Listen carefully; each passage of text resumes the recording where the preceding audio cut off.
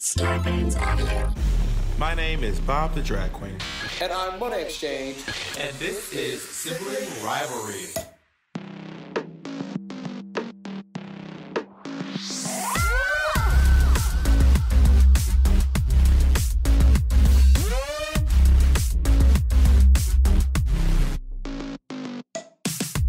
This week, we discussed turf wars. We have our assistants on the podcast. And we find out what made Bob say this. My name is Christopher Delmar Caldwell. Who sounds whiter than me? And we find out what made Monét say this. I mean, I would choose Nicki Minaj if we were fighting a fucking turf war in Brooklyn. And we find out what made Kennedy say this. There is an expiration date to outfits, and sometimes queens will not acknowledge. And we find out what made Patti say this. You know, I do a thing. I like to leave stuff all over the place. I think that psychologically, it's so that people won't forget that I'm there or forget me. Mo, I feel like I haven't seen you. Well, I did see you 2 days ago, but it feels like longer. I'm very grateful that it's been 2 days. I almost saw you today, but I had some better shit to do. What the hell did you have to do? I recorded a podcast with another friend of mine that was lovely. Wait, so you have another podcast? Mm-hmm. Well, what podcast were you on? Ellis. The podcast is called Ellis? No, it's my friend Ellis who lives in Atlanta. Okay, bitch, what's the podcast? I don't know the name, so don't ask. Clocked. You was trying to go all around Ellis. You know, my friend Ellis, girl. You know how Ellis podcast be, girl. Can I tell you this? Go ahead. When I was in high school, I sat next to this girl in Spanish class all year long. I mean, the entire year I sat next to this bitch, but I just never knew her name. You know someone too long and then it's too late to ask their name? Oh, 100%. I've been in that situation so many times. It's always awkward. There's nothing you can do to fix it. And then you get another friend and try to get the friend who doesn't know the friend to ask her the name, and then your friend fucks it up, and then So what I did was I was like, okay, I don't know her name, so I'm going to ask her if I can borrow her book. So I was like, can I borrow your book? I don't know how kids do it. I don't even know if kids still have books these days. In the front of the book, you would write your name. So you would see, I don't know if people still do that in high school or not, but you would see everyone who's owned your book like for years ahead of you. So I remember opening the book, like, work, got it. See her name. At the end of that, I said, Ashley, thank you so much. And she was like, I'm sorry, excuse me? I was like, Ashley? And she was like, my name's not Ashley. And I was like, but your book? And she goes, I'm borrowing Ashley's book. And I was like, work. You know what? Oftentimes when we are at gigs, Patti and I often find ourselves in the Miranda Priestley and Andy Sachs where we're at someone. We're at someone, and I'm like, Patti, I have no idea what that is. And then Patti will like talk to them to get the name, and I'll be like, yeah, Jane. Anyway, it's so crazy. Patti's like, Jane. this is Amanda. She's from Teen Vogue. She interviewed you for the All Stars piece. Literally, though. Oh my God, Amanda from Teen Vogue. We did that thing together. I miss you so much. All right, on your left, you have Teresa. She works at VH1. Wait, have you ever watched? You've watched Devil Wears Prada? Doesn't seem like something that would be very Bob the Drag Queen to watch. Money. What? How? Because you. Okay, now you're gonna act like you're not the most, like, you're like, it just doesn't speak to me. You have said that about so many movies in the past. I can't even count. What about Devil Wears Prada? That is such, it's my favorite street movie. You're not someone who doesn't. You don't particularly care about fashion, like in terms of like name brands like that. Are you trying to read me right now? I'm honestly not trying to. Like, Bob, you're not like a name brand. You're not like someone who like, ooh, Gaultier did this in the fall 2016. No, I'm not a name brand person, but I like fashion. I'm just not into labels. I don't define myself with labels. Well, no one does. Also, today we are going to bring our assistants into the chat later, and we're in a big Facebook chat, and Kennedy has the most ridiculous filters going on. I can't even focus. Well, Kennedy stopped doing. I don't know what and Patti just quietly sitting there wishing this was over.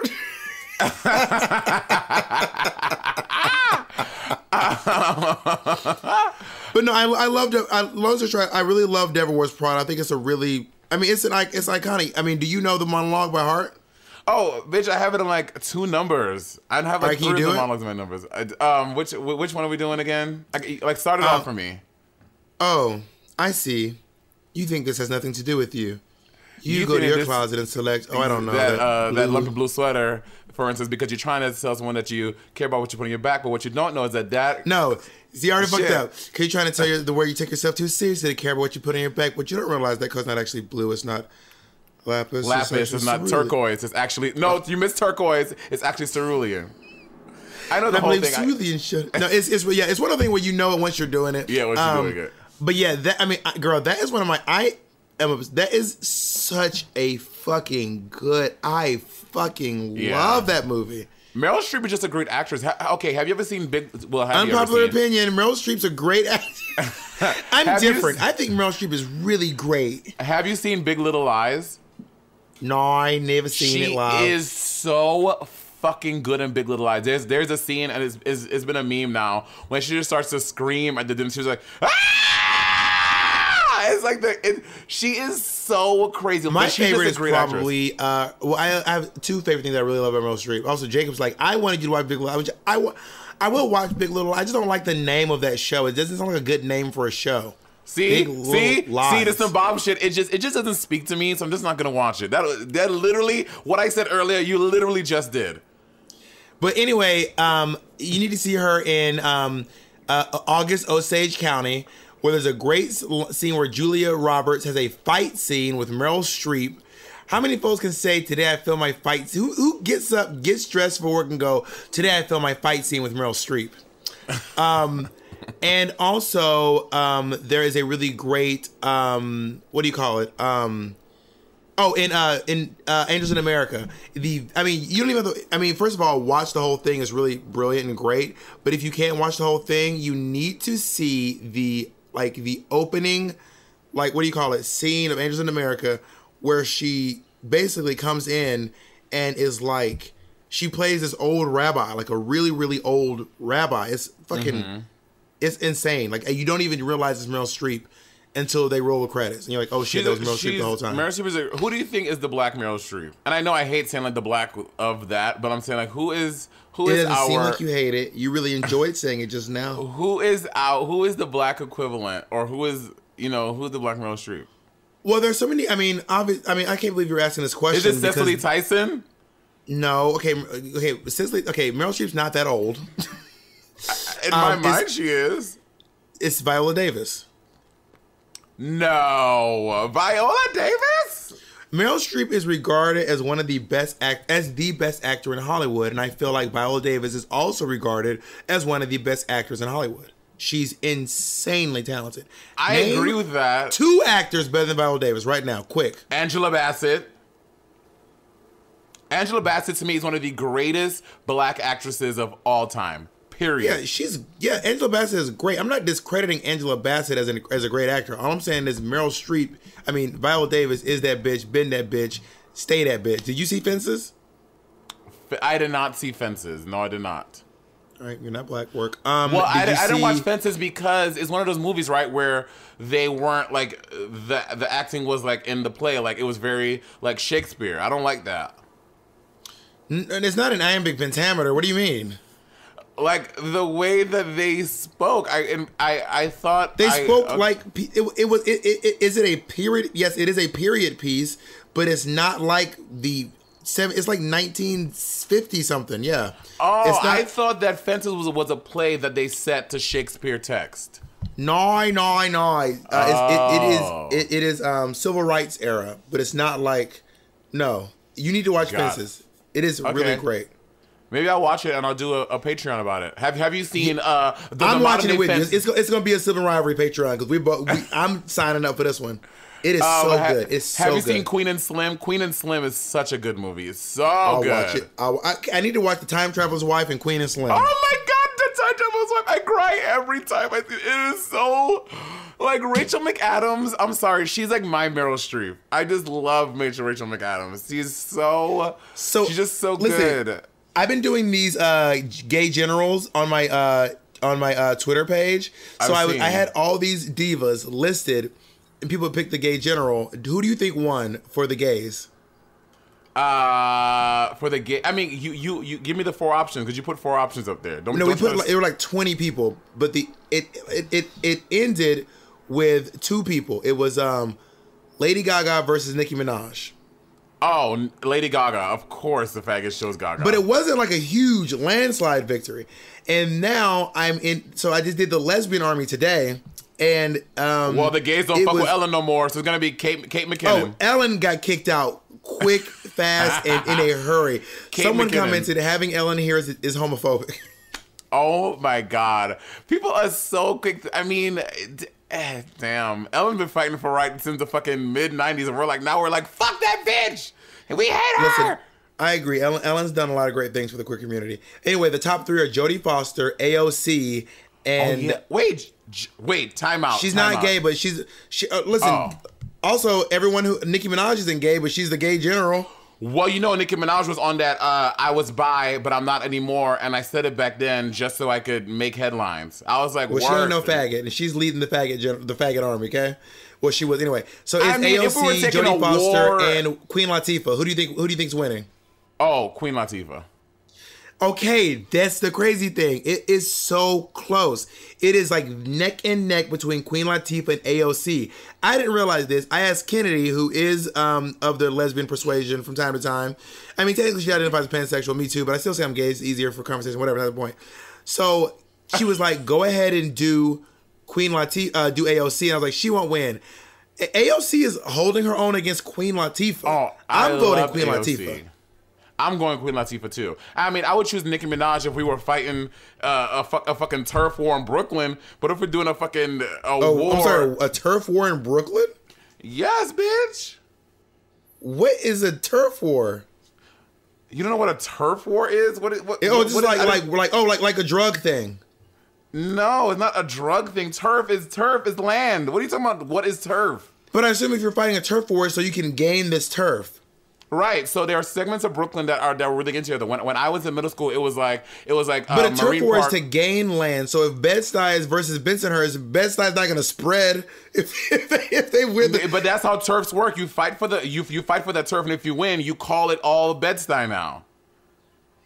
Monét, I don't think that's true. I think turf wars are typically like a drug dealer from one area or a person who has a business or something in one area is battling a person from a business in another area. And if it's drug dealers, we're both fighting for this corner, and whoever wins now owns this corner. Well, turf war is not a single definition. Like drug dealers fight for turf, fucking countries fight for land, aka turf. Like turf war is but what I'm saying is all that stuff is happening. You can fight for land. Is literally a turf war. No, you can fight for land, but you're saying you just now get to call Bensonhurst Bed-Stuy? That's not how that works. But so what if there's a turf war between what if there's a turf war between people in Fordham in the Bronx and people in Brooklyn? Now do we just get to call Fordham Brooklyn?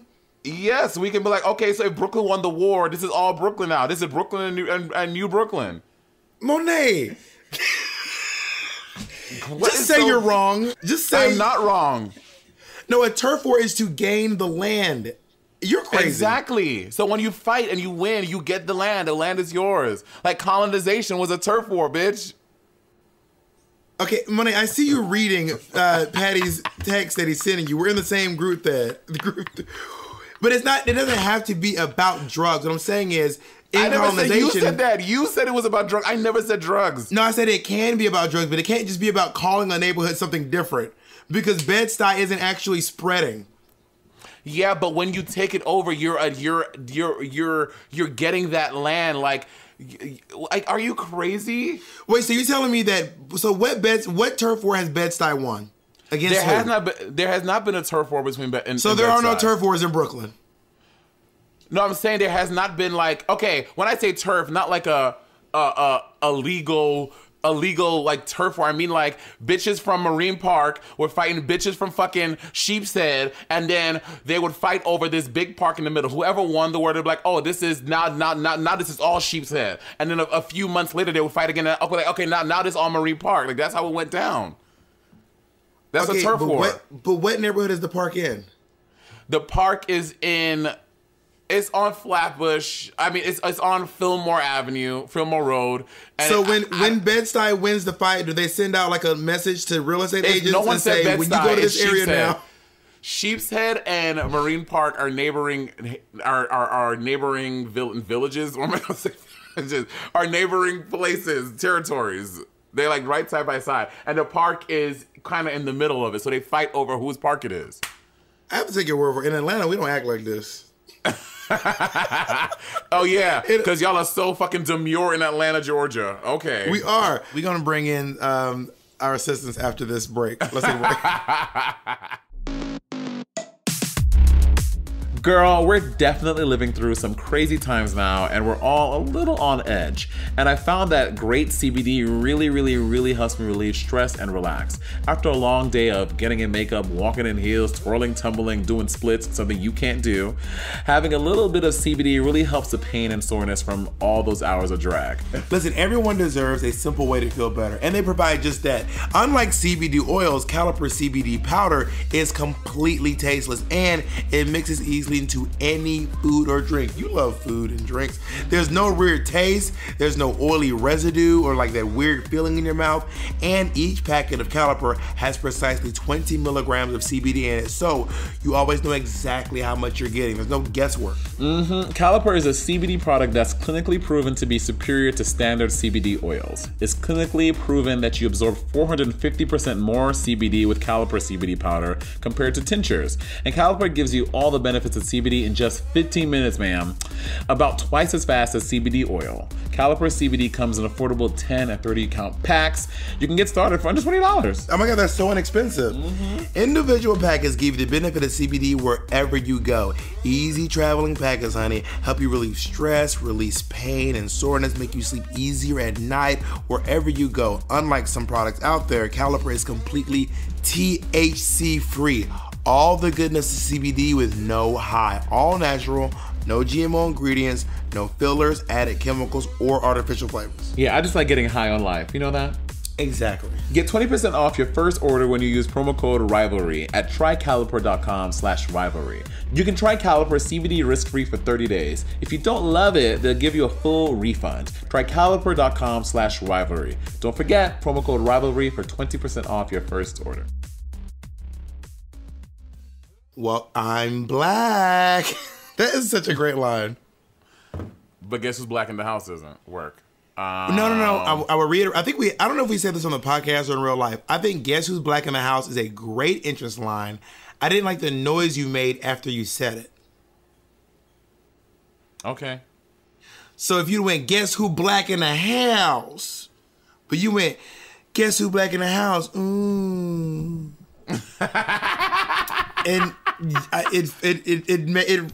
it ruined it. It's a no for me. Speaking of ruined, we have one of the shadiest. Don't call Patti that. I'm talking about Kennedy. Patti is lightly used. Patti is sweet and kind and lovely. Kennedy is a mean old. She's a mean old lion. So we have our assistants here. I'm here with Kennedy Warner. Hello. And we have Patrick Scott Minor. My full government name. Yes, full government, bitch. Yeah, Kennedy Jacob Warner. I'm scared. What is your middle name, Kennedy? Emerson. That's right, like the college. Emerson. Yep. Kennedy Emerson Warner. Oh my God, that is so. At least Patty's name don't sound too white. On paper, they're like, okay, he could be something. Kennedy, you're like Kennedy Emerson Warner. That is a white person.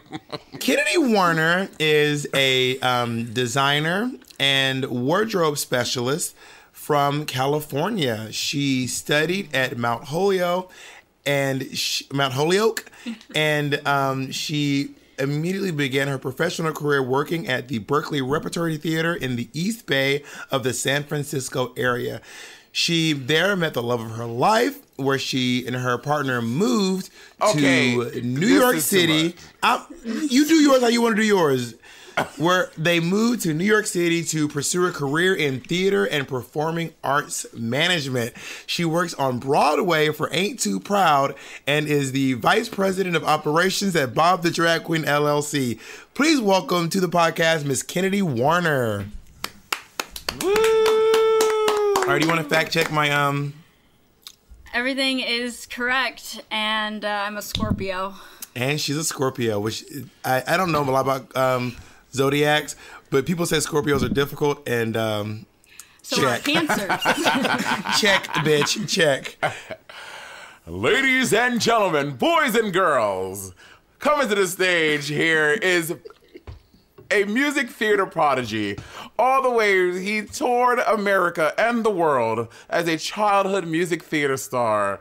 Then, swiftly at the age of 18, he came to New York City, where when he began. Bob is over there trying something shady. Bob, you're on camera. I can see you. I'm not. I'm just saying. I'm telling Jacob I need a charger for my cell phone. Wow, paranoid. Okay. Where he began his days in music theater, acting, dancing, singing, commercials, everything. Kennedy, why are you laughing? Because your little announcement is crunchy. He is 5'7", 5'7", a graceful 137 pounds. He's beautiful. He's redheaded. And he is the vice president and CEO of Monét Exchange LLC Operations Incorporated. Wait, Patty's the CEO? What the fuck are you doing? He founded it, girl. Founded and CEO. Wait, Patty, okay, your stats are off. Patty's not 5'7". What, Patty, how tall are you? I'm 5'4", and I actually only weigh 125 pounds, but thank you. I was about to say, Patty's 5'4", weighs 125. Even I know that. Are you 5'4"? Yes, I'm all of 5'4". Oh my goodness. That's why my arms have to go above my head when I zip you up. Girl, Patty is $1.25 soaking wet with fucking covered in lube. Oh, covered in lube. Excuse me. Which actually is probably the most accurate representation of me. How long have you and Patty been together? So nice now. Patty and I have been together for this. Is this going on 3 years, Patty? I can't even. I don't even know. I think so. I mean, I think we started working together the February before season 10 premiered. So then it's 2 years then, 2.5 years. Yeah, I mean, it feels much longer. It does. Well, also because in our line of work, we just do a lot of shit. You know what I mean? Well, and I think for us, I mean, it's probably not usual that you did a full regular season and then immediately turned around and did All-Stars. So it was like we had 2 rushes of like a season in the 2 years. So it was a lot. Do you all want to talk about how you got connected? We connected through you. So Bob and Patty were friends, and then Patty worked with Peppermint for a year. And then after that, I got on the show, and Patty was really good at his job, and he was really good at Peppermint, and they were operative word being was, and then Patty and I were just closer as friends, and then Bob was like, "Why don't you and Patty start working together?" And then I reached out to Patty, and then the rest is history. I realize now I got Patty his last 2 jobs. So Patty was working at on Fire Island. Was like, "Girl, I don't want to work on Fire Island anymore." And I was like, "Well, Pep needs an assistant. I'll connect you two." So I connected Patty with Pep, and then their work relationship was coming to an end. And Patty was like, "I need work," and Monét was like, "I need an assistant." I was like, "Oh, I'll connect you two." So then y'all ended up working together. And then how do you? I remember things differently. How do you remember it? So yes, Peppermint for sure. But then I think what happened with Monét and I is Monét and I had actually talked about it before. Do you remember the time that I rode back with you from Fire Island? Like me or Bob? Yeah, no, you. Who else? Bob doesn't drive. Bob ain't had a driver's license in years. Oh, right. True. We were riding back from Fire Island, you and I came back with you for some reason after your gig at Cherry's. I don't know why. I had the day off. I went back into the city and I rode with you. And I remember this was before, some of the girls had been talking all over the place about the fact that they had gotten onto season 10. So we knew that the cast had been chosen. And we were riding back and you turned and you were like, "Patty, you're going to start assisting Peppermint." You were like, "What am I going to do now?" And did I say that? You said that, and this was before I had started working with Peppermint. So Peppermint messy. got head over heels on Broadway and was going to be in New York for an extended period of time, and I liked traveling. So when that when I found out that you were going to be on season 10, or it was more confirmed, I think I dropped a little, like, you know, I was like, oh, hey, like, you know, if you need anyone, I'm here. And here we are, girl. Because we had already been friends. We'd already been friends through Bob, and I had already heard through the grapevine and whatnot, so, you know. Well, I wouldn't call us friends. How do you and Kennedy, how do y'all start? Because Kennedy's your second assistant, or third, second. Well, I mean, technically, Patti was my second assistant. Patti yeah, I guess on a technicality, I was the second assistant. Well, Kennedy, how did we meet? We met at Berkeley Rep. Don't get too excited, Kennedy. Sorry. Trying to remember. Ugh, Berkeley Rep. No, it was a lovely spring day. I don't think we actually met at the meet and greet. There's like when a new production comes in, everyone who's working at the company hosts a meet and greet, basically, of all the new actors that are coming into town because they just moved here. They haven't started rehearsals yet. We hear a little bit from our director. And I don't think Bob and I actually met that day, but I saw Bob, and everyone was like, oh my God, it's Bob. And I didn't know anything about anything, but I still really cared. So Kennedy was not a Drag Race watcher. She had never seen Bob's season. She had no idea who Bob was. No, I had some friends who had watched it, but I didn't really watch TV growing up. I didn't have the channels that you needed to watch the show and all of that. And I had just gotten out of college and didn't really watch TV in college. So put all that together, I had no idea who Bob was. I had no idea what Drag Race was. But the funny thing is, so during the show, the wardrobe girls I was getting to that. Hang out in the hallway. Yeah, so there's like this hallway to get to the stage from the dressing rooms, and that's where they like stationed the wig cart, and that's where the laundry machine is, and that's like where we get to sit. And when I say wardrobe girls, I'm only saying that because ours happen to be all ladies. Yeah, but I think there were 6 of us. Yeah.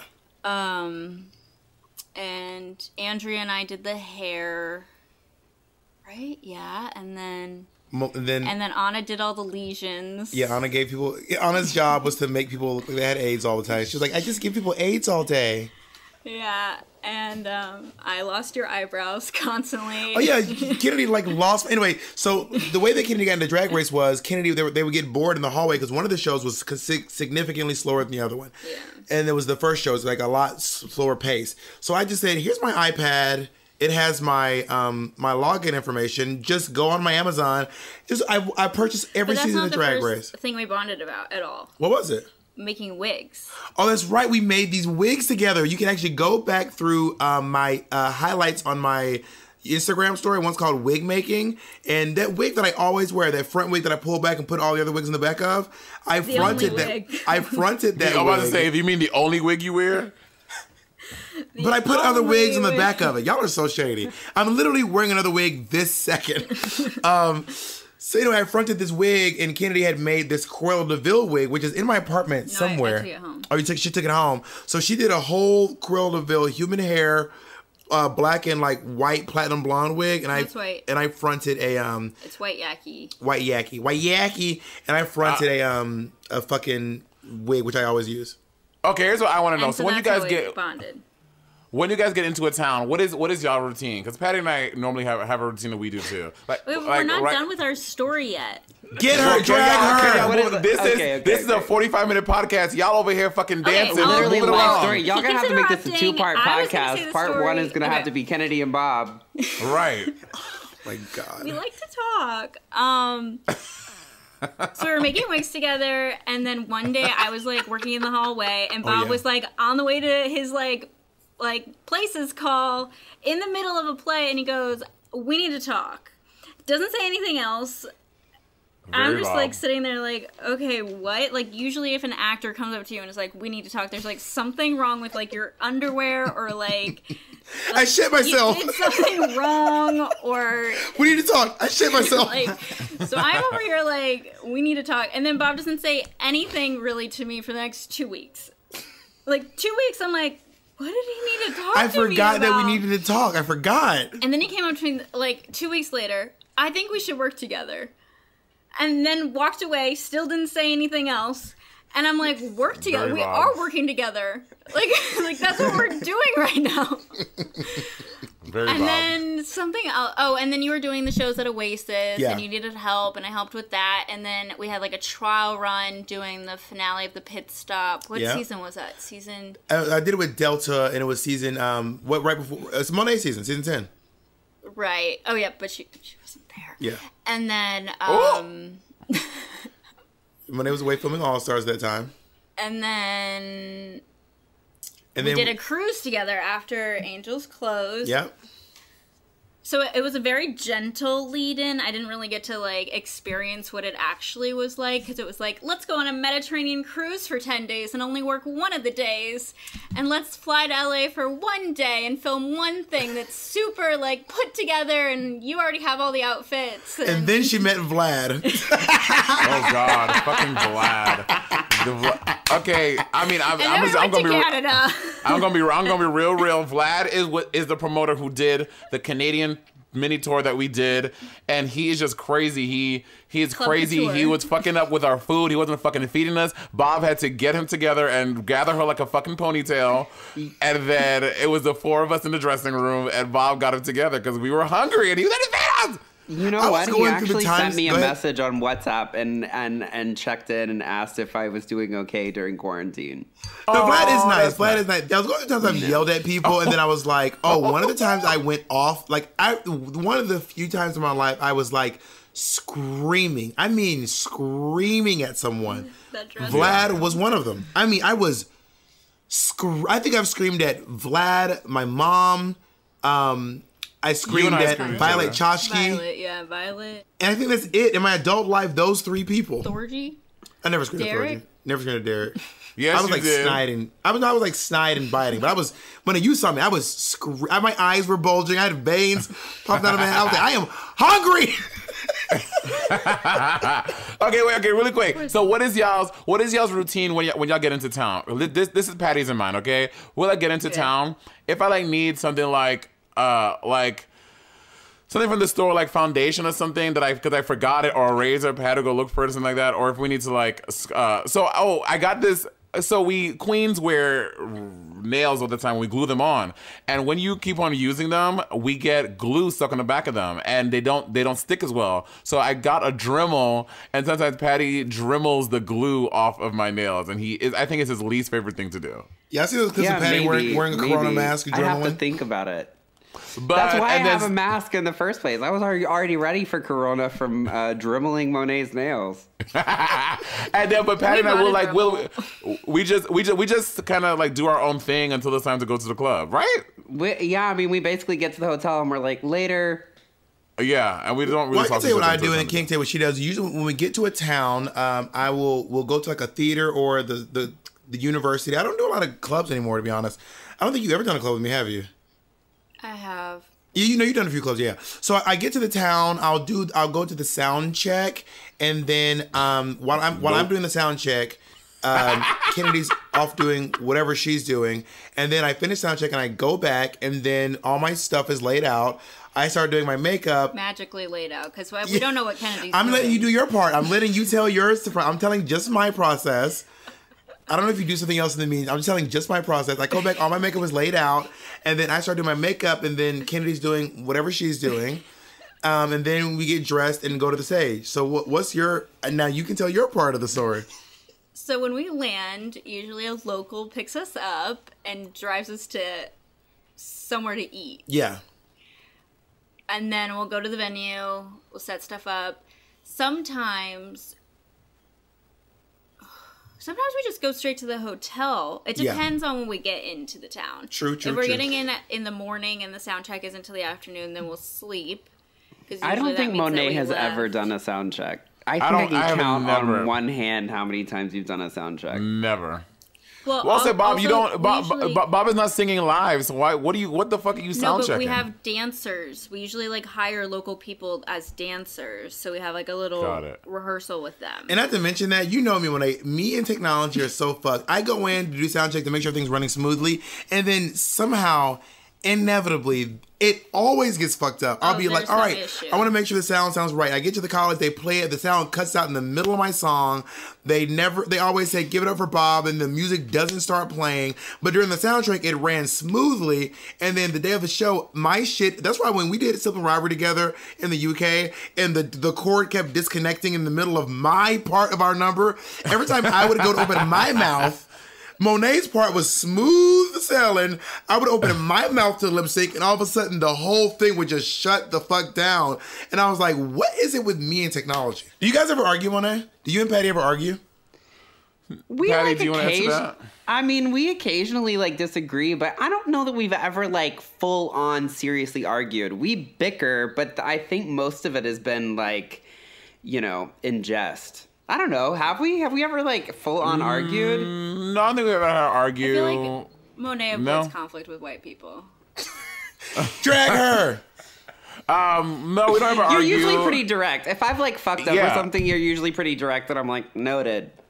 Yeah, and then also, I'm just honestly, Patti can speak to this too. Say yes or no. I'm a really easygoing person. Bob is not very easygoing. Monét is very easygoing. Yeah. What do you mean I'm not easygoing? Kennedy, thank you. I've worked for 3 queens now, and I would say that probably Monét is very, very easygoing. Monét is very how am I not easygoing? Patti, what of your experience with me was not easygoing? Well, you know what? Actually, my experience with you was us directly was very easygoing, but that's also because I was filling in, so there wasn't quite as much pressure. What about the Sibling Rivalry tour? We did that together. We did do that together. Wait, what was it easygoing? Someone say something on this goddamn phone call. You're very particular, but you are very particular about how things are done. Then you're easygoing. Y'all are You're very easygoing after your particulars have been met. Right. Yeah. Also, and can we talk about Sibling Rivalry tour in the UK? We Bob does this whole stink about us and luggage and get to the thing. We get to the venue and talking about, you and Patti doing this and that and the other. I came. I had all my shit. We are unpacking everything, and Bob has forgotten costumes. Bob has forgotten his entire boy wardrobe. He Bob can't has remember if he even brought a suitcase in the That's first place. Okay, I want to talk about one thing. Me and Monét each left one costume piece at home. I left my cat suit and you left your onesie. We both left one costume piece at home. Only difference is yours was able to be purchased at a store and mine was a custom garment. That is literally the only difference. But didn't you also forget tights and stuff? Weren't we running around you forgot your looking for tights? And you forgot titties. I had to give you titties and tights. Well, also your entire suitcase. Well, I did leave my suitcase full of day clothes. But as far as costumes go, Kennedy had forgot to pack one of the costume pieces. I did. I'm sorry. See, and that's the thing when you're an assistant. It is never going to be your fault. It will always be our fault. Well, that's not true because me and Kennedy have different things. So when we do costumes, Kennedy does costumes, I do the makeup and other stuff. We have our thing. We have our system. But the one issue with that system was that I hung all of the Sibling Rivalry stuff together, and then I think you moved the cat suit because you wore it for something else and you didn't put it back. So Kennedy puts things in the closet based on the gig, and I put things in the closet based on the color. So if I look for a silver costume, I took the silver costume and I put it in the silver costume section. Only if it's for Sibling Rivalry. Well, that's what I'm saying. So I moved things around based on the color. Kennedy is saying that she separated your costume specifically to go into the suitcase all in one place. And now you're saying it's they're my costumes. Order issue? They're my costumes, Yeah, bitch. I don't get. Y'all got your assistant. Y'all got some crunchy's ass system over there. Patti doesn't really pack my stuff or my makeup to go because I just like to do it knowing that because I know that if I do it. It depends. It depends on what it is. Like when you do your one-woman show, I pack that. When it's we don't do sound checks. Patti doesn't pack anything. What is he, a fucking familiar? Kind of. I serve a lot as the go-between. When she forgets someone's name, and I think this is maybe kind of a lot of people have this question too. They're like, "What do you do?" I'm like, it really depends on the situation. I do a lot of different things. There's not one thing I do, but probably more often than not, I'm mostly the go-between for the contact at whatever event we're doing. And merch. Monét. Yeah. And I And also Bob doesn't do believe in yeah. merch. I'm so blown away right now that y'all all think I'm so particular. I'm so easy to get along with. Bob, Well, I think- you don't even believe that because I know you being funny. You just know you believe that in yourself. I honestly think I'm easy to get along with. I'm easy. Why is everyone being so quiet? Because I want to get paid. I do pay you every fucking time. I am an easy person to get along with. People on the set of We're always like, you are so easy to get along with. Yeah, because We they're should not have, your like, assistant Kennedy and they're I not should have- another we drag should have- queen working with you. We what'd should you have say, figured Patty? out a series of questions to be like, if like X isn't available, you would like what done? Like, for example, Kennedy moved some checks in my apartment. Mm-hmm. But I think what we have that goes for us, we communicate really quickly, really effectively. We problem solve very fast. So I was looking for some checks that I needed to deposit. I couldn't find them. I looked over, they were there, and I was like, oh, the checks are here. So Kenny showed up and said, hey, Kenny, just make sure you don't move the checks.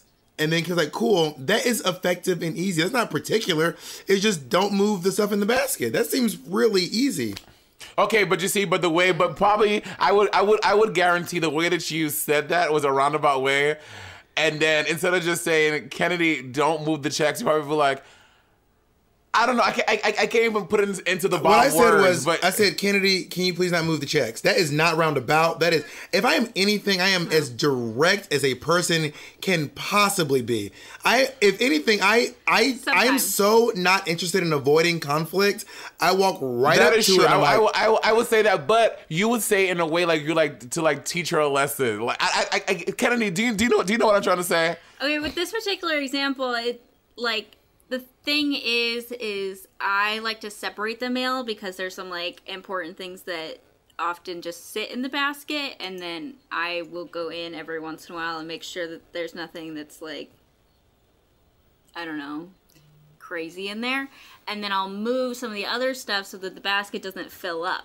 So that's what I was doing. I was in the process of that, but I had just left them on the chair instead of putting them in the basket.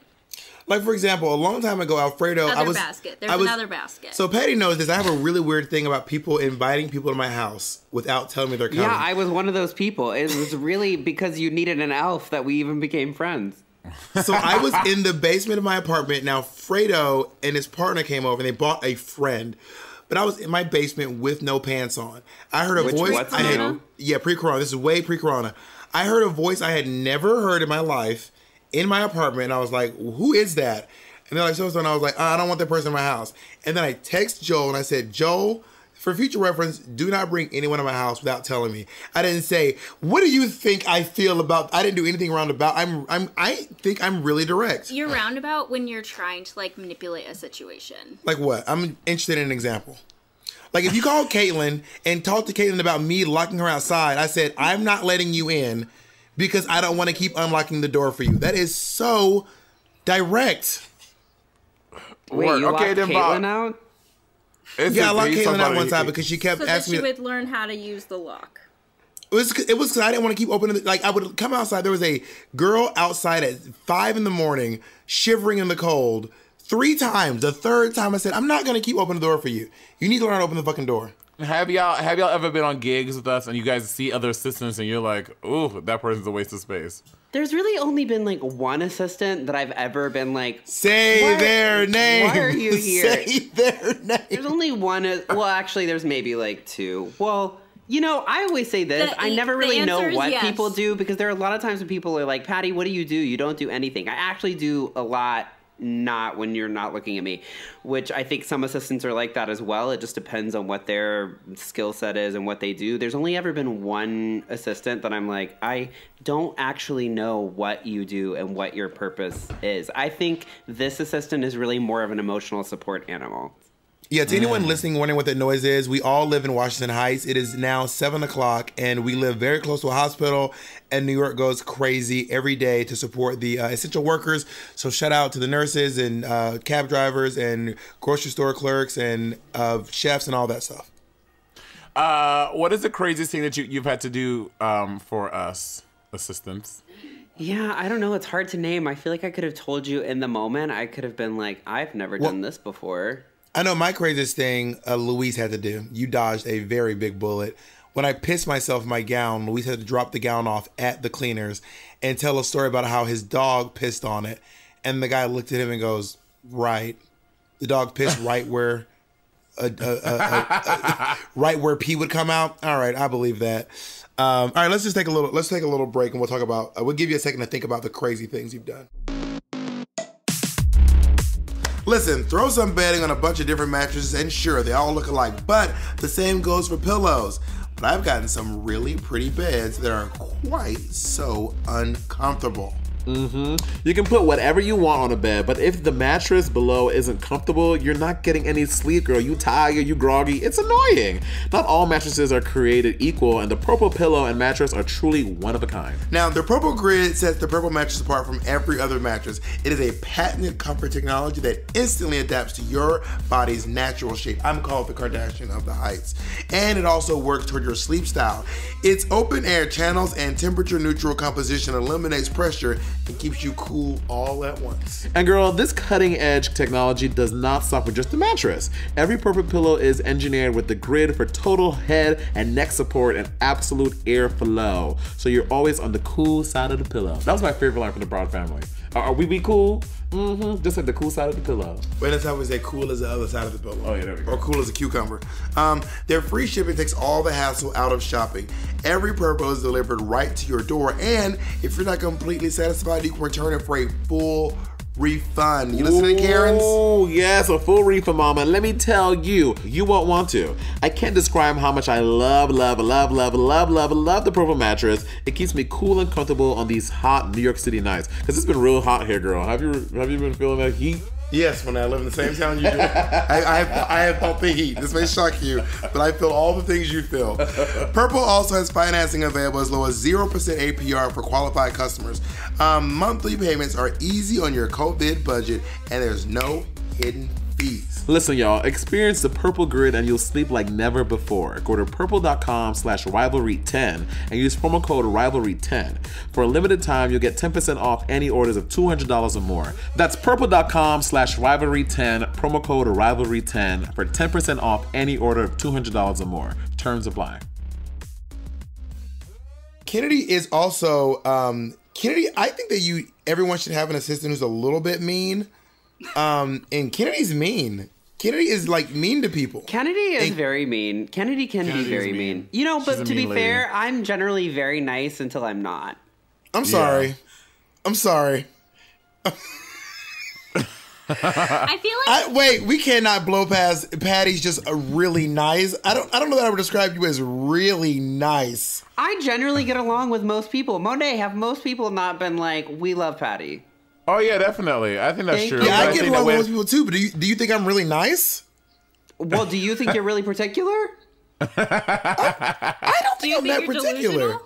Like, I don't understand. I think that I'm relatively nice. I think you think Patty you're not particular. I think we should leave this where it is. I think I'm direct, and people think that's mean because I don't like small talk. Same. I hate that I shit. love becoming friends with everyone. Nice is like small talk and caring about what other people care about, when I'm just like, we're both here to like work, so let's just do that. And then like, if that goes really well, then maybe we can take this relationship onto a friendship. Yeah. Also, Kennedy's also very protective, and if people are like doing me wrong, they better move out of the way, because fucking Karen with pink hair is gonna come. A liberal Karen is gonna give you a fucking tongue lashing. One of my favorite Kennedy stories is we were at Sony Hall, and you had a dressing room. Bob had a dressing room with Brita filter, and it was only supposed to be for them, and all the other drag queens who were performing shared a dressing room. And another drag queen came into the dressing room and was like, oh my God, Bob and Brita have their own dressing room? This is so nice. And Kennedy said, yes, it's only for them.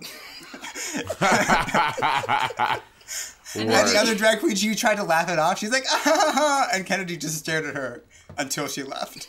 Love that. Like, read the sign. Read the room. And the room. And who's in it. Have you ever had to like fight for Monét, Patti? Yes.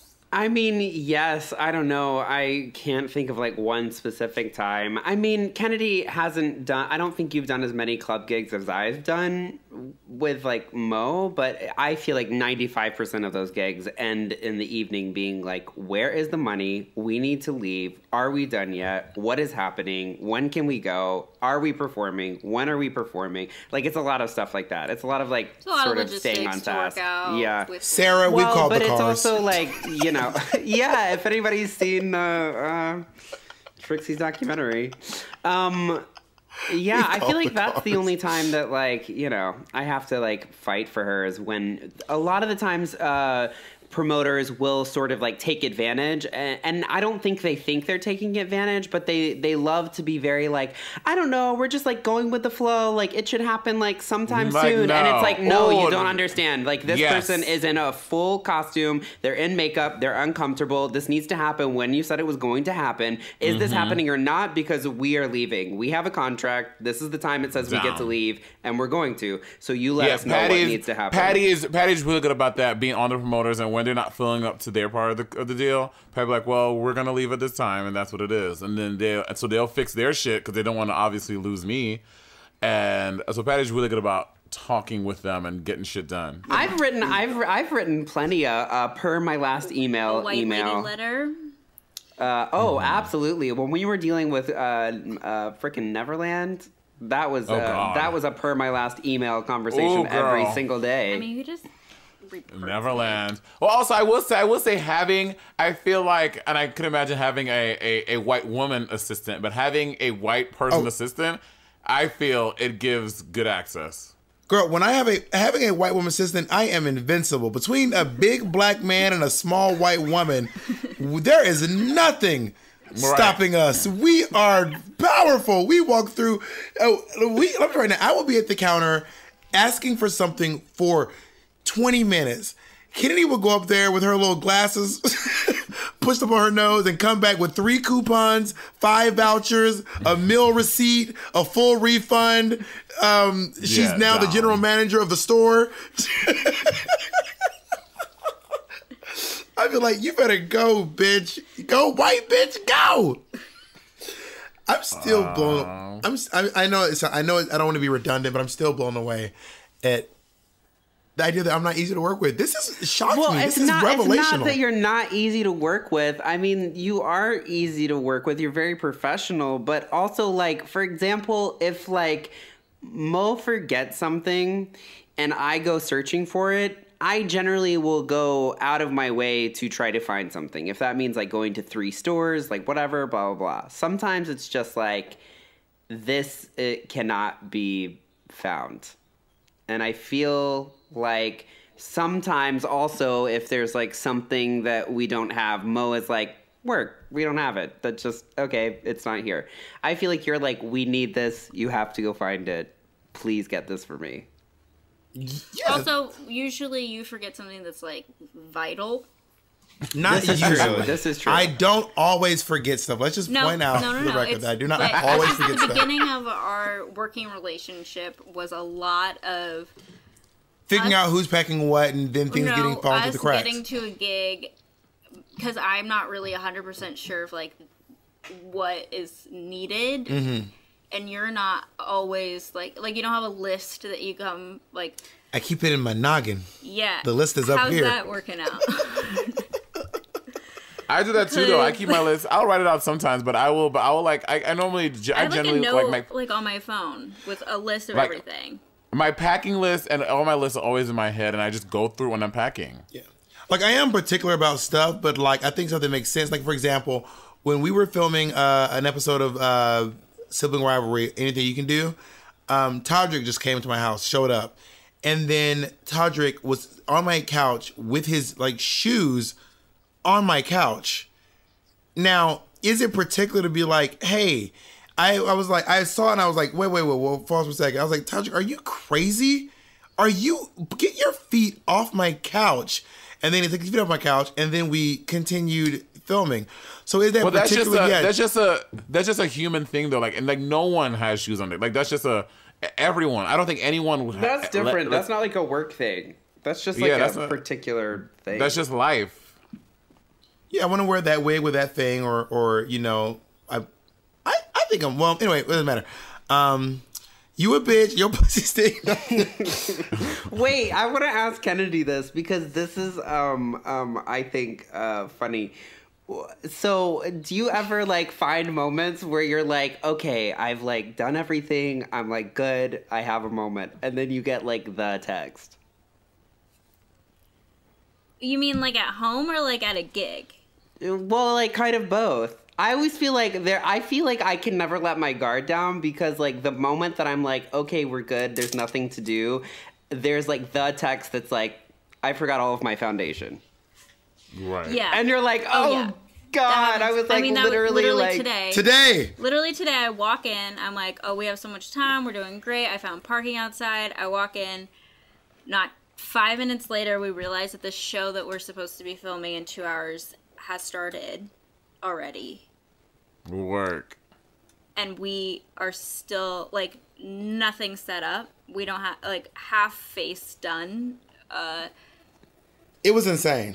And see, then I don't know. Like, Mo and I have okay. never. I don't think we've ever done something like that. Have we don't do shit like Okay, that. that has never happened to us before. Let me tell you right now. Never. Me and Kennedy are like usually the first ones ready every time. If there's a group of people, We're always there being like, hey, everyone. And I'm not one of those smug folks who's like, unless it's Monét because I'm being extra. I'm never like, see, I mean, I'm like, hey, everyone, let's just do this.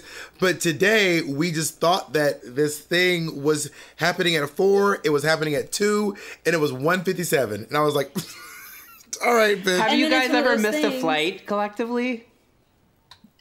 Did we? you have. When? I was there. When? The flight to South Oh, Carolina. I did not miss this flight. Do you have like a Fell asleep. contingency plan? When? I feel like this is You the didn't thing wake that up. people want to. Wait, like, what are you probably talking know. about? What's this flight? This was the flight to Clemson. I remember you just this. didn't wake up. I was sitting at the airport. This was like one of the first things after I moved here too. So I was like, oh, I'll just meet you at the airport. I'm sitting at the gate. I've called you maybe 700 times. You also always have your phone on silent, which makes no sense to me. I don't like to hear it. I mean, yes, but in an emergency, like it's 3 a.m, I'm sitting at like this gate. Don't phone noises irritate you? Like, Yes, 100%. But wait, they also wake you up. I have an alarm. Where was it? I forgot to set it apparently. So I'm sitting there. I'm about to, like, it's like final call. I'm sitting at the gate because I'm like, I don't know if I can get on this flight. I don't know what to do. Nobody, like, we never talked about this before because we never, like, come across a situation. Right as I'm walking onto the plane, you call me back and you go, I'm going to figure it out. Get on the plane. I'm going to figure it out. So I'm, like, in our first class seats alone, like... Guess I'm going to do a show in Clemson, South Carolina tonight. Well, so do you guys? arrived, So the now lady you guys looks have at like a me contingency plan, right? oh, yeah, like I go and Bob figures it out. But I get there and the lady's looking at me like, excuse me, are you Bob the drag queen? And I'm just like, no, he'll be arriving later, right before the show. It worked out. It worked out, cuz... Things always work out for me. Which is kind of true, and it's really annoying. You know, one time I think we've missed a flight together before. What flight? Canada. We missed Remember the flight to Canada? To Canada, right? We missed that flight together. Yes. And then I've only missed flights by myself. When I had to like go Patty has meet missed like somewhere. 3 flights when he That missed. is I was not like, true. how I've you missed like It is 2. 3. That's It's not not It's 3. To One be of them was fair, together. 3 is like 2. 3 is like 2. But I think one of my favorite story of missing flights is when we were in Australia and New Zealand. We were flying back from New Zealand. Oh my We god. had just gone, we had like really felt our oats in New Zealand and we went shopping. And so there's this like thing in New Zealand where you can like have your stuff dropped off at the duty free in the airport and you like pick up the stuff in the airport. So we like went and picked up our stuff. So we had extra bags that we weren't used to carrying when we were like flying. So we had a connecting flight from New Zealand from Sydney to New York. Well, we get on the like train thing to get to the Sydney airport to get to our connecting flight back to the United States from Australia. And Monét turns and looks at me and she's like, I forgot my bag. And I was like, bitch, I left a Gucci bag on now who's forgetting shit? On my overhead with like $1,400 worth of stuff in it. So Monét was like, I have to go back. So she goes back. She's like, you just go ahead, because it's like, what do you do in that scenario? Especially flying from Australia to the United States. It's like, do we miss this together? Does one of us go? So anyway, what happens is I go get on the plane. I get a text message from Monét that is like, I am missing the flight. Funny. I am missing the flight. I will not make it. You go ahead. For 24 hours... I thought I was on the plane by myself. Cut to, we get to baggage claim, and she is standing there with a smug-ass grin. Meanwhile, I'm trying to figure out what we're supposed to do. I just see her suitcases going around the carousel. I can't get them because I came into the country with only 2 suitcases, so I can't take more suitcases than I had because they don't have my name on them. So I'm like trying to figure out what the hell is going on. She's like texting me being like, just grab them. And I'm like, oh, she must be on the next flight. Monét, you are so weird. That is so weird. But that's the thing. So Patty comes down the escalator. This is the international at LAX. So Patty's coming down the escalator, and I'm like hiding behind a pole because I see him. So I'm like trying to How big hide. was his pole? What pole did you hide behind? I think you mean a pillar. a pillar. So I'm standing behind this pillar, and I'm just like trying to hide from Patty so he doesn't see me. So Patty's like moving, so I'm like rotating around the pillar so to like hide from Patty. And then finally, I was like, I see my bag. I was like, okay, I have to like stop this shit now. I'm like, hey girl, here I am. But he's like, what? It was a really funny moment. Literally, if I was running late, I would text Kennedy. 18 hours, and I spent the entire time thinking I was on that flight alone. If I would have been running, I would have texted Kennedy, fake a seizure, get to the doorway, fall over, break a leg. No, but remember the time that I had to leave you behind? Oh, on Gay Pride. It was our first Pride together. We're rushing back, and Delta had fucked up some shit, so every flight was pushed back. And I don't know what they were basing it off of. They were giving seats away. No, so like if you're in the air and you're gonna miss your connection, they automatically rebook you. But for some reason, they rebooked you and not me. It wasn't. I don't know. It wasn't off of miles, status, alphabetical order. Because all those, I would come first. But for some reason, Kennedy just got a seat and I did not get a seat. I'm a white woman. They must have knew. and I Kennedy told you got that name. There was like Kennedy Emerson. Yep, we're gonna make sure she's all right. My name is Christopher Delmar Caldwell. Who sounds whiter than me besides Kevin Burton? So Kennedy was like stressing out, like, I can't get on this flight. I was like, Kennedy. I couldn't. I have my iPad. I'll just go to the Sky Lounge and just watch TV. It brings me back to this protective. Like, Bob is going to be alone in an airport for the next 6 hours. Like, I cannot let this happen. But it's just an airport. It's like I'm not in the Serengeti. Okay, running wait, from can lions. we circle this back around? Kennedy has a fear of you being left alone in an airport for an extended period of time, and you think that you're not particular or difficult. Well, I'm intrigued. You're sitting here like it's just the airport, and Kennedy's like, oh God, he's gonna be alone. Because you But were I'm allowed... not difficult. I'm like, it's just airport. That's not difficult. I'm like, oh, whatever. No, just get on the flight. That shows how easygoing I am. I also want to point out that Kennedy has a fear of me being alone, and Monét's like, ha ha, Patty thinks he's alone. True. That's fair. How do you feel about me being alone? What do you mean about you being alone? Like, would you do that to me? If you... Well, I mean... Would you pretend... If Bob would fully leave you. No, I would not pretend. No, I would tell you right away. I believe in open and honest communication. I don't believe in... You like jokes. You like pranking people. But not like sneaking up on people. Oh, I hate that. Or... Oh my God. I don't sneak up. I would not tickle me so much. Together. Monét used to tickle me so much that at this point, if she advances too quickly, I retreat. That's true. I stay scaring. I love scaring Patty. It's like my favorite thing. Anytime I walk into the apartment, if I have my earphones in, oh yeah, she'll come around. I started crying. I would scare Kennedy, and then she would cry. And Bob was like, "Monét, you cannot scare Kennedy. She doesn't like that." I was like, "Oops, sorry." That is so. Yeah, I would not do that to Ken. But also, I think that Kennedy being nervous about leaving me isn't about me, not out of fear of repercussion for what I would do. That's based on Kennedy's own stuff. I've never I don't bully Kennedy. I don't yell at Kennedy. I I'm really. This is true. I can confirm all of that. But that was Kennedy's like, oh my God, that's her like must protect instincts. All right, last question for me anyway. But then I saw you later that day. And cried. And started bawling. Also, you had a couple of sangrias. I had one, but I also went to the gig without you. Yeah, it was Pride. And it was Pride. And Sherry Pie was there. Oh so my God. True. Is there an outfit that Monét packs and you're like, not this outfit? Oh, I don't want to do. Absolutely. Yes. What's the There are one? probably multiple. Oh, well, yeah, The that's purple true. flannel. Well, no, honestly, there's not. There's only one that I've ever actively been like, I'm going to destroy this, and that is your little caftan. What? That blue caftan that I have Oh my made that God. you refuse to get rid of, and I'm like, it is Because- threadbare, and this has to go. I'm It was give it a to destroying me. this. It was It's a so nice cute. caftan. It was. Don't throw it away, Monét. Was a very nice caftan. It is no longer a very nice caftan, and There is an expiration date to outfits, and sometimes queens will not acknowledge that. They mean so much But I to don't us. think. But I don't think there's frame anything it. else Keep that it in I'm your like, own. oh God, not this again. Probably ones that are difficult for me to put together. The I white have one, the many. white angelic white one is a lot. The angelic white one is a pain in the ass.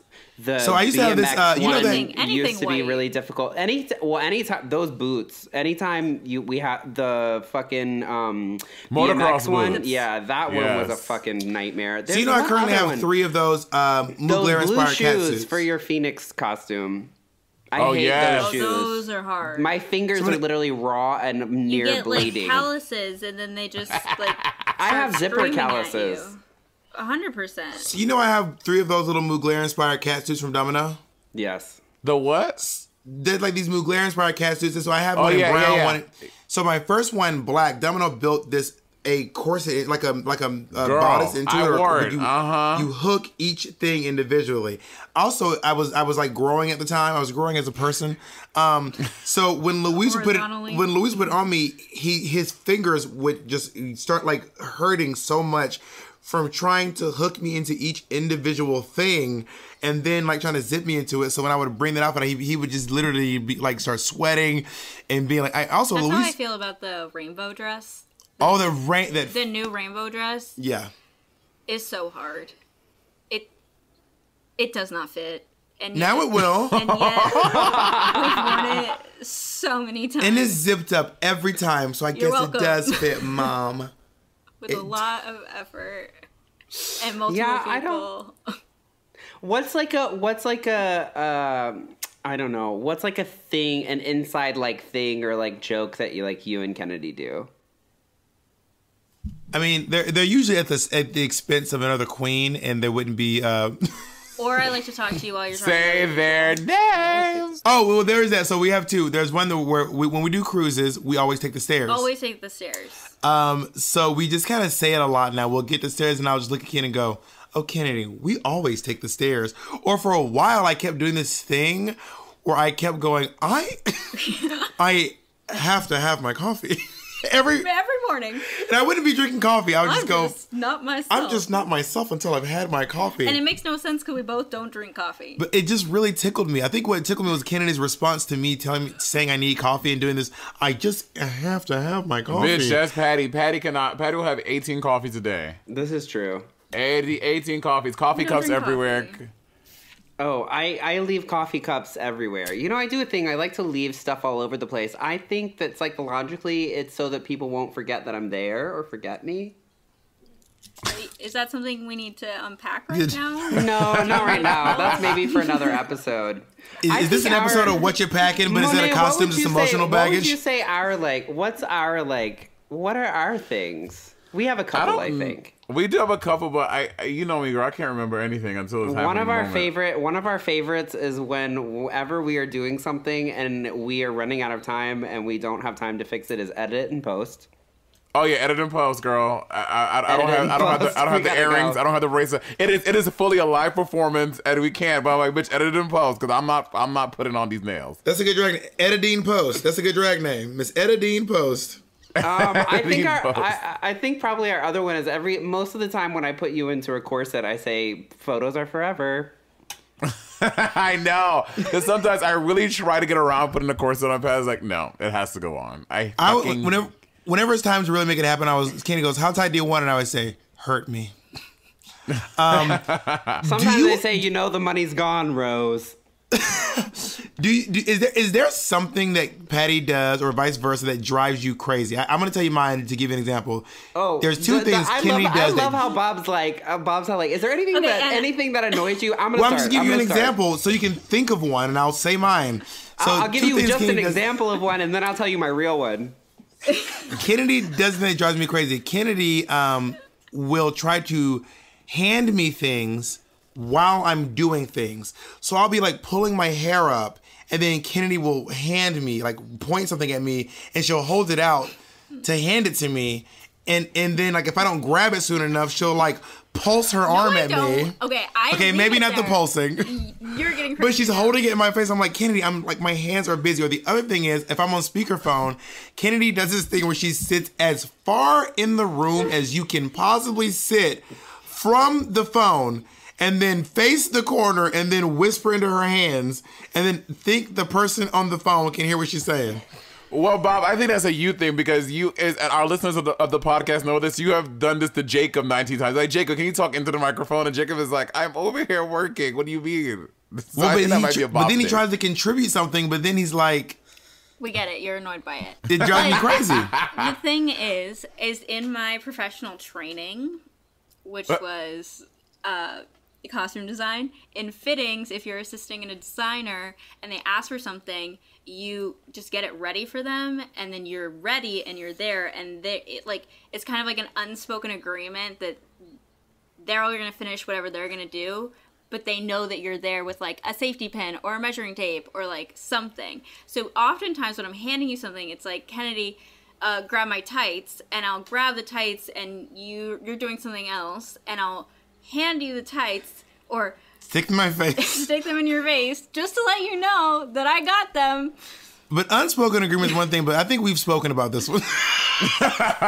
Patty's thing is that I will be explaining something to Patti, and then Patti goes, wait, what? I'm like, bitch. You do that, Patti. That's true. I do that. I'm not even gonna Patti Lazo, wait, what? I will fully... It's my stall. Yeah. It's while I think of what I need to say or whatever, it's my stall. I should get rid of it, but it's a comfort blanket. Uh-huh. All right, so Kennedy, go. What's the thing you're like, oh, this drives me crazy? Watching things with you is really hard. Trying to help you sometimes is really hard. Wait, what do you mean watching things? What makes watching things with me hard? So you'll be like, Kennedy, what high school did you go to? And you start the video, and then you don't like the beginning of the video, or something's happening, so you like to fast forward into it, and if you're not getting what you want to see from the video, you'll start talking over it and be like, well, in this other video that I saw, and then you're just talking about another video as we're all trying to watch the video that you put on, but you've also like started rewinding it at certain points of time, so it's really hard to like know what's going on. I can agree to all of that, about another except video. the talking. I always pause before I talk. No, Bob will, if Bob has a thought, joke, or even a cough or anything that is going to have to make noise on his behalf, he will pause the video so fast. In the middle of it is the arc of the YouTube video, and Bob will pause it and be like, you know what I think, and we're like, ah. But also, whatever you usually like interject with reminds you of something else, and then you'll just change the video. And then go to another video. I can agree to all that, but I don't talk while the video's playing. Okay, but you also don't ask how we're all feeling about anything. Well, you already giving feedback. No one's paying attention. We'll just skip to the next video. Oh my God, no. I think in summation, Bob and Kennedy have a lot of feelings, and Patti and I are just living in the moment. But we haven't asked Patti what bothers Patti. Oh yeah. What bothers Kennedy? We just asked you. This might change. We are not done. Oh, keep going, Mary. Oh, jeez. Like today, when you asked me to help you set something up. We're doing the digital get down on the computer. You set it up, and you told me to come over to help you, and then I just have to watch you struggle through it, and you don't take really any of my suggestions. Sometimes I'll be like, suggestions all the time. click here, and you'll click there, and then. So that's not taking suggestions. Okay, sometimes. And then sometimes it'll like get you off onto this other tangent, so you're like starting to do stuff, and then I'll walk away, and you're like, no, we're not done. Because we're not done. Yeah, but you have taken the wheel at that point, right? I'm not contributing anymore because you're like, oh, wait, muscle memory. But what if we hit another wall? Yeah, then I'll come back. But okay, so then. And then I express, well, if you just let me click around, then I can probably figure it out. But it's hard to watch you do it without being able to do it. And so then I'm walking away, you're getting mad at me, and then you get frustrated and you say, I think it's your time to do this. And so then I get a second to do it. Well, what happens is we both take turns trying to figure it out. I start one thing, and then you go, oh, wait, I remember. Because I remembered. And then you take it back, and then you click one thing, and that's not it. And then we're back to square one of me trying to, like, walk away to, like, be productive on my own. I think what's happening is we're both taking turns trying to figure out the thing. So I'll have a turn at it, and then you'll have a turn at it, and then I'll have a turn, and then you'll have a turn. I guess I just felt like I didn't get my full turn. Well, you didn't express that. I feel like this has turned into a therapy session for Kennedy and Bob. Open and honest communication Monét and I are is just very mediators. important. Yeah. Okay, Patti, what is my thing that I do? I actually don't have that many, like, things. Wait, what? Well, I think probably one of my things is you love to tell me to do something, and I will be in the middle of doing it, and you will ask me to do another thing. You'll be like, oh, no, wait. I don't do that. You do That's that annoying. sometimes. My other thing that I don't think I've ever told you is sometimes we'll be like in the car at like 3:00 in the morning going to the airport, and you'll play like Instagram videos out loud. Oh, You do that. my! You do. Let me And tell you right it's now. loud. You'll It's not like be quiet. scrolling through like stories like out loud. It's like 3 a.m. and we're like going to the airport, and all And I they're hear just is like videos, short. Short little videos. And No, I they're do so not. loud. You full do. I feel like we're all in agreement on that. Everyone in the car is grumpy and tired. Monét's in the corner, and the video's like, bop, boop, bop, beep. I took a full 180. My anaconda don't. And then she'll go back and watch it again. My anaconda don't. And then you're just And then listening it just to keeps replaying. And this is what I mean by like phone noises bother me. I always wear my headphones, and I'm like, I don't want my phone to be making noises so other people have to hear the noises my phone is making. I agree, and I appreciate that. So Monét's a bitch. Okay. All right, let's. Monét's like, this is news to me. Y'all can't see Monét, but she's over here. You know that grin you're making when you're mad, but you're acting like. But like, I am really not mad. This has been a fun podcast. I'm not mad at all. Interesting. Very interesting. Patti, she's deleting Patti from her payroll. I've been locked out of all of the accounts. I think we answered all the questions. Is there anything else we should talk about? I don't think so. Can we give a shout out to Kenneth Kenneth Friend? Oh, Kenny. Love Kenny. Kenny is used to be Jinx Monsoon's assistant. Kennedy's the such a one good that I wanna meet. Ken. And now he just he did Work the World. He did Blame It on Bianca. Or Clown. What's her show? Just a Joke. Just the joke. He's done shows for Peaches Christ. He's an amazing I love assistant. Kenny. Shout out to Jamie, who is now Bianca's Kenny. manager. Started off as her assistant.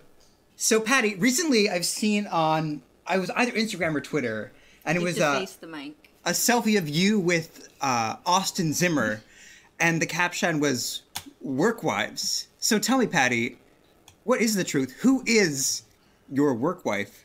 Wow, Nene. Power move. Well, I don't believe in conventional monogamous relationships. And I think that we can have more than one work partner.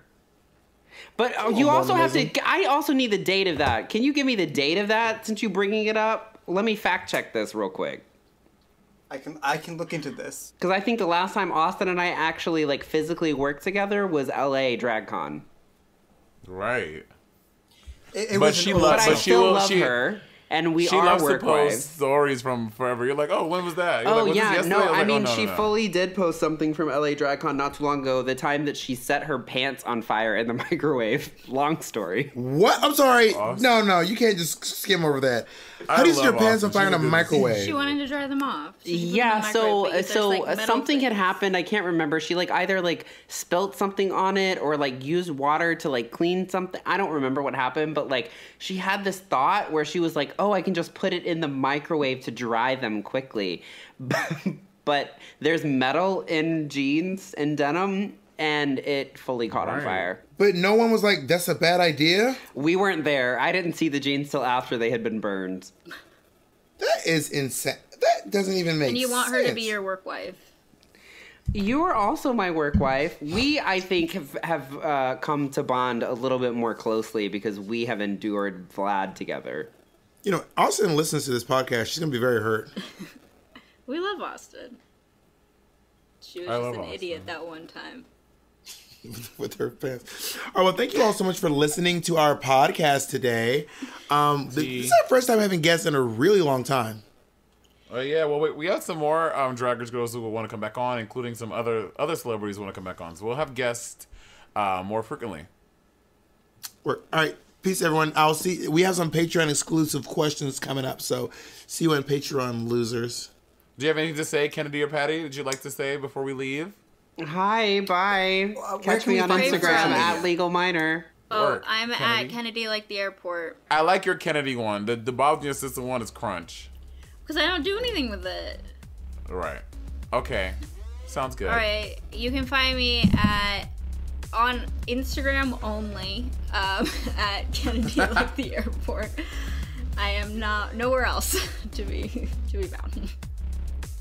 Work. All right, peace, losers. Bye.